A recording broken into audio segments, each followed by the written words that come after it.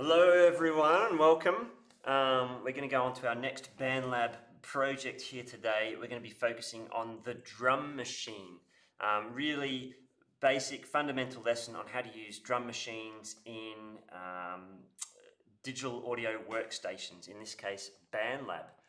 So I'm already logged into BandLab. If you don't have a BandLab login, I suggest you go away and do that before you attempt this lesson. So I'm going to go ahead and click Create in the top right hand corner to start a new BandLab song or track, and then I'm going to choose Drum Machine right in the middle here. There we go. And when you fire up the drum machine, it gives you two pre-made drum beats all ready to go. They are this A and B, and basically if I hit play it'll go through one and then it'll go through the other. Important point to note is that just one of these boxes or sections or bars, as they are, is one of these bar panels down below that show us what the drum kit is doing. I'll just hit play and you'll probably realize that pretty quickly.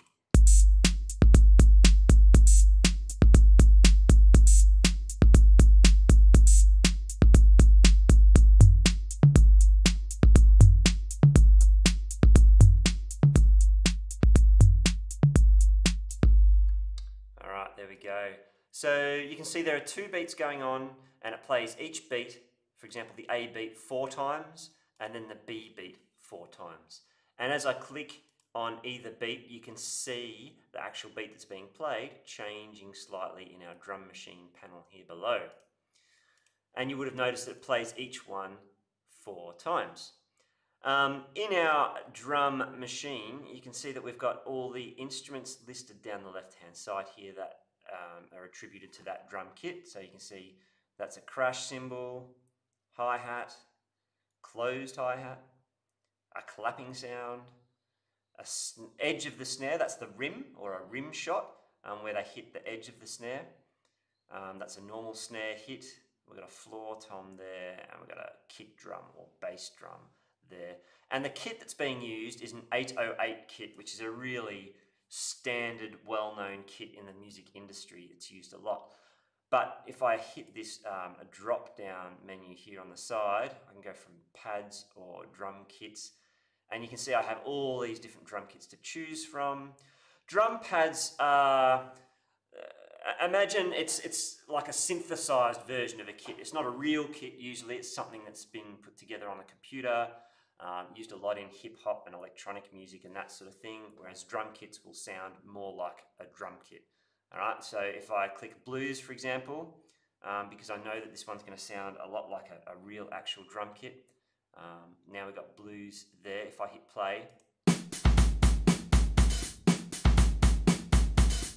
you can hear that it sounds like a real kit being played. Alright. Now the little dots obviously show which instrument is being played where, so if I follow along at the bottom you can see that we've got a bass drum there and I can add in more bass drums if and when I like. That's going to be pretty full on, but just for way of example. Pretty ridiculous, you probably wouldn't want that unless you're doing death metal or something like that. But let's just bring this right back to the basic rock drum beat, which is this. We've got some steady hi-hats along the top, and we're alternating between a bass sound and a snare sound. Let's just listen to that.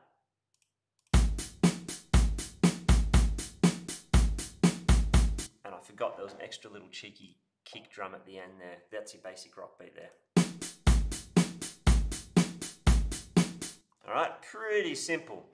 But what I'm going to get you to do is to build these up from scratch. And I'm going to try and relate it back to reading actual music for drums. So here you can see I've got a couple of drum charts or sheet music for drum kit. The beats are counted out above. You might have heard this before. 1 and 2 and 3 and 4 and 1. So that would be one bar of music. And the symbol along the top, this cross, actually means the hi-hat of the drum kit. Now if I go across now to no, sorry, rather, I'll scroll down. I've got a couple little diagrams that help you read the different parts of the drum kit onto sheet music. So, the round filled in dots are the drums. So think of a round thing as being a drum of a drum kit, and as you work your way up the stave, the sound gets higher. So at the bottom, obviously the bottommost sound we have is the kick or the bass drum, which is there. It makes the big boomy sound. Next one up is the low tom. Our low tom or floor tom sits here. It's the next lowest sound and the next smallest drum, I suppose. In the middle, we've got the snare drum here. Now it's called the snare drum because it's got snare wires on the bottom of it, and it makes a rattly sound. Think of snare like a rabbit snare. It's a wire, yeah? So a snare drum has wires along the bottom of it to make a sort of rattly sound. Our next highest drum is the mid tom, and then the high tom is the smallest of the drums, and therefore it's the highest on our drum sheet music. Then we have the ride cymbal, which is usually your biggest cymbal of your drum kit, and you hear that a lot in jazz. They use the end of the stick a lot, and you get the ting, ting, ting, ting, ting sort of sound on it. The hi-hat, which is actually two opposing cymbals, which can be either open or shut. When they're open, they make more of a psh sound, and when they're shut, they go t, t, t, t, t, t. Okay? And then the crash at the top here. So crash obviously sounds like a crash. Psh, crash sound, right? So that gives you a basic idea of notation for the drum kit. Keep in mind again, there's the hi-hat. If I scroll back to our chart up here, we've got the hi-hat. So what I want you to do is have a go at creating a hi-hat in our song. So if I go back to our song, we've got drum machine A and drum machine B. What I want to do now is create a new pattern for C. So I click on C here and click Add C. Or make a beat before adding. All right, so I've got to add it first. I want hi-hat, which is there. If I mouse over, it'll tell me closed hi-hat. All right. Just notice I'm clicking every second one there. There we go. All right, so we have our closed hi-hat now. And I can pull this out to make 4 bars. Let's hear that.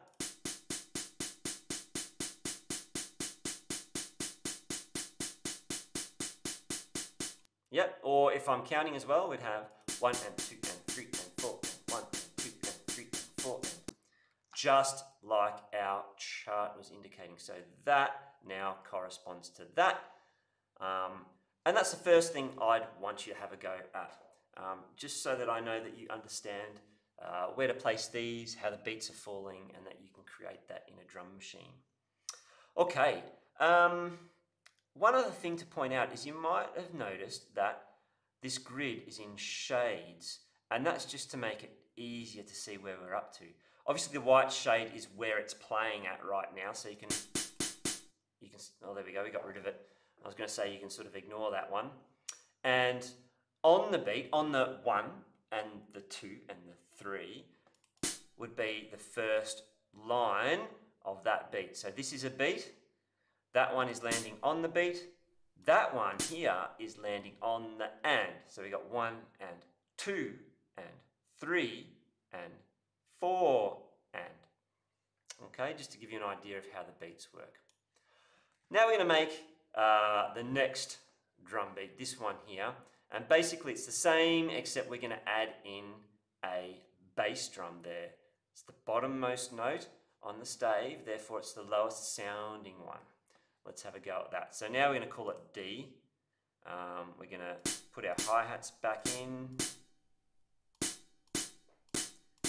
And we're going to add a bass drum on 1 and on 3, because that's beat 1 area. The darker grey there is beat 2, and this is beat 3. And if we go back to our chart, you'll see that our bass drum is landing on beat 3. There it is.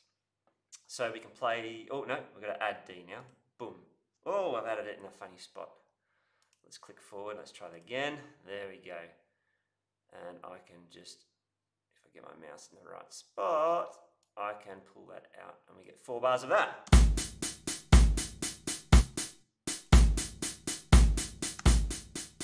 Easy as that. And we're going to go on now and try this one. Now, this particular sheet shows the snare in a little bit of a funny spot, I will admit.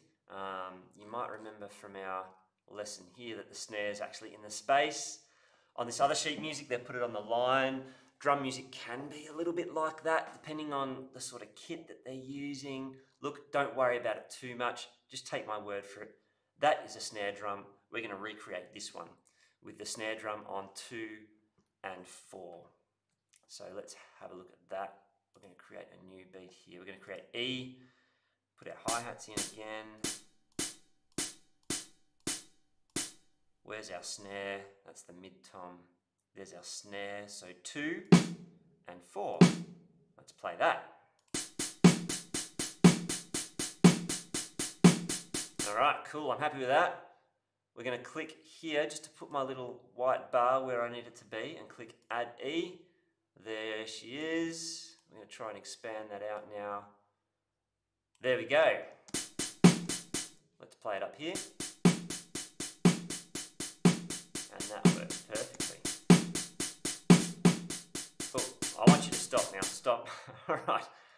Okay, the next one we're going to do is putting all that together. And this is the final one, and this forms a basic rock beat. So from this point on, you'll understand how a basic rock beat works. So we've got bass on 1 and snare on 2, and then the hi-hat as normal. So let's go back. Let's call this F. Let's put our hi-hats in. You'll be getting fast at this point. Our snare drum is this one here. Snare. Let's click Add, and now we have our basic rock beat. Let's hear that. Perfect. That's playing it within the box, or I can play it in our song.